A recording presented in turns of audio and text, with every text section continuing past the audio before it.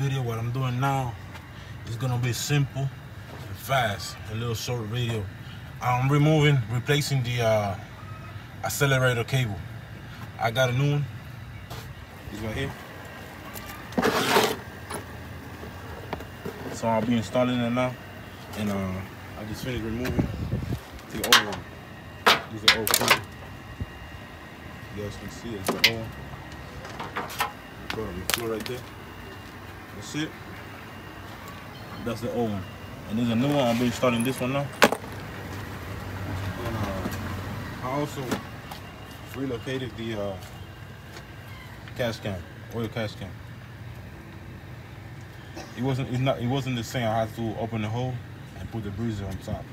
So that's gonna look like. That's where it's gonna be right now. So yeah, here's the new cable. I'll be installing this cable right now, and that's it. I think this part goes in I don't know. You gotta check. All right. I'll show you guys as soon as I put it in the car. I had to cut this little piece from the old cable. It was here. I had to cut the cable so I can get this little piece.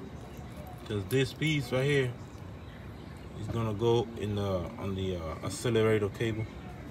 And then you're gonna have to stick it back in this place right here. Hold up.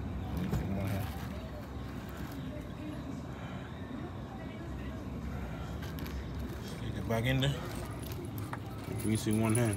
Gotta bear with me. Feed it through the firewall. Hold on. I'm gonna get you back. So it's already in right there. Gotta put that little piece in the accelerator cable. And I'm gonna feed it through the firewall. And that little piece that goes in the front. And that's it.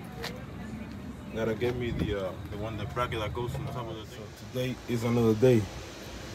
I went to where I have my other engine, and I got this from the intake. The bracket for the accelerator cable. As you guys can see, it's already installed. And it's not gonna fit, so I gotta make some custom fit. I gotta cut this little piston here, right here. Gotta cut it, and then put it right here in the hole, and then I gotta make another hole right here. And this side, I'm cutting it also. I gotta make it fit right here.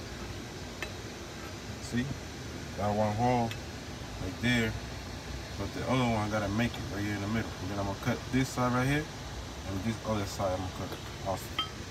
So stay tuned.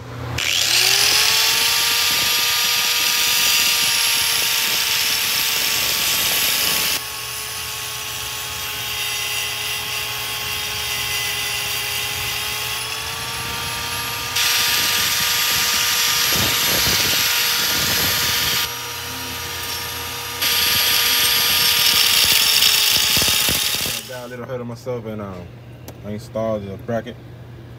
I had to make some adjustment. I had to cut the little piece, and you know, how it fit. It's nice. Oh, I also boost controller already installed right there. Don't mind the green line. The green line I gotta change it. The reason why I got it like this is because I don't got either red line or blue line. I can't find it nowhere, so I left it like that. But I'll be replacing that soon, so with the wastegate, the thing, the wastegate. Oh, I don't know if I mentioned it already, but I relocated the cash can. I have to make a hole on top and put a breezer on top. Let's see, I gotta tune it, and let's see how it works. If it doesn't work, I gotta change it. Another thing, that's it. I gotta do the rear end, and I think I'm basically done in the engine bay. I'm gonna clean it up a little bit. I'm basically done in the engine bay. And what I'm gonna do next is I'm gonna be installing the rear end.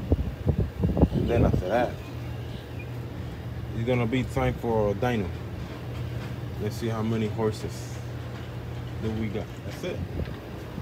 I gotta do the rear end and That's it. God bless you all. Don't forget to subscribe.